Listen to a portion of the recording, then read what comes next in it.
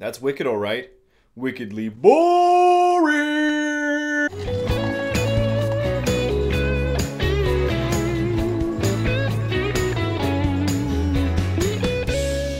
Hey guys, this is my review for The Death Cure, the final movie in the Maze Runner series. This movie actually has a bit of an interesting relationship with the film community of Vancouver. The film, as many of you know, was delayed heavily because the lead actor, Dylan O'Brien, was grievously injured on a stunt. He had a car roll over his head, basically.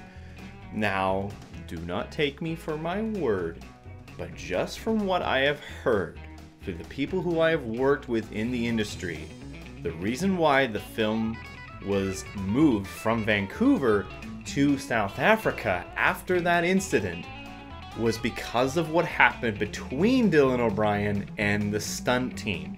The original sequence, I don't know which one it was, but in the original sequence, Dylan was supposed to have a stunt guy come in for him and do the action. Something to do with jumping over a car or something. But Dylan was like, I can do it, guys. I can do it. This is a problem because this is a last minute change. This shouldn't happen. Stunt sequences take days to set up. So the fact that he was insistent about it, and like, okay, but the stunt team was like, we can't guarantee your safety. And he said, according to what I heard, he said, if it's my fault, it's my fault. If I screw it up, it's on me. Evidently, something happened with the wiring system. He fell low and he got hit by the car and run over. He then apparently sued the stunt team for what happened to him. Ergo why the movie, once it was done, moved to South Africa. So that's your little interesting tidbit. Don't take my word for it, but that's what I've heard. Anyways, guys, so the movie itself, now it's probably going to be nowhere near as interesting as that, because honestly, this movie isn't very interesting. I fell asleep. I'm not kidding. I fell asleep. The first movie and the book are alright, until you find out what the maze was. And then I was like, fuck this. This is stupid. How, in a post-apocalyptic situation, is there the resources, the management, the materials, and everything to make a giant fucking wall of China-like maze move its walls? The Scorch Trials was not that good either. The Scorch Trials was incredibly predictable. Dylan O'Brien runs like a woofie. He's just like, whoa, with his arms. And I didn't like that movie at all. And this film picks up where the last one left off.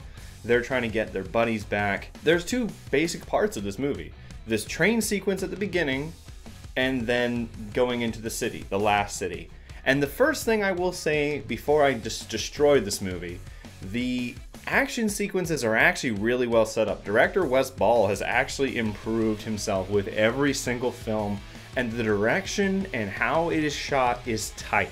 Every action sequence, while somewhat predictable and a little generic here and there, is really well shot. The camera's on focus with what matters. It's not shaking to a ridiculous amount like it did in the later Bourne movies, but it is on point with what matters. And some pretty good gunfights in it. I'll give it that.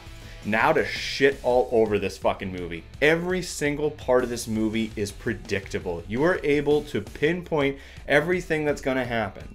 And the thing is, the film takes so goddamn long to actually progress. You're able to map it out about 10 minutes ahead of it. Like, for instance, I fell asleep about 45 minutes into the movie. I fell asleep for about 5 or 6 minutes. I woke up and my roommate was there with me. Hey, what happened? And she said nothing. And I said, well, did this character basically get them back in? Yeah, okay, that's what I fucking expected. Because the movie is so boringly drawn out that you lose interest. There's a scene, actually, in fact, where it's supposed to be a very heartfelt scene with the main character and one of his friends. It's supposed to be a really intense, emotionally distressing scene. And it was for the first minute. By minute 4, you're going, alright, just fucking end it. It just takes forever to move along. This movie is essentially going into this place to get his friend out. The woman in white, or the white woman who basically has this Thomas, you have to help us. She's just as emotionless as she was in the last few movies, and she's just as pointless in this movie. Littlefinger is Littlefinger, just evil. He wasn't even that entertaining after a while. I was liking him. I was like, hey, he's gonna be an evil asshole. But then it was like, all right. And then there's this part of the end that kind of involves itself with the idea of a cure for the Scourge virus. And the fuck? Was it literally that? I'm asking this to the people who have read the books. Is it literally that simple? Is it that fucking simple? How and why did they do this maze shit in the first place? The first movie is ruined. Anything that's good about it, the first book, anything that's good about it is ruined through these movies because the idea of why the maze was there in the first place still makes no fucking sense. I have a feeling that when James Dashner wrote the first book, he had no idea that he could make a trilogy. He had no idea to how to end it. He literally had no idea. It was going to be a one-off novel, and that was it. But then the whole young adult thing was picking up steam. He got bought by he got involved with a movie studio, and he's like, oh, money! And so that's pretty much what happened, I think. In the end, I'm going to give The Death Cure a 2 out of 7, which is funny because that's exactly what I gave Scourge Trials. The first one still gets a 3 in my opinion. But anyways, guys, that's the end of the trials. That's the end of the Maze Runner series. Thank God it's over. Good production value. I'm amazed at how much shit blew up in this movie. And it's just like, wow, you guys are not going to make that money back, you know. Anyways, guys, if you like this review, leave a like down below. If you're interested, maybe subscribe. Tell me what you guys thought about it. Was it similar to the book? I didn't bother reading the other two because just after seeing the second movie, I was like, fuck that. I'm not going to touch these books. But yeah, let me know what you think. Anyways, guys, that's all from me. I'll see you guys next time.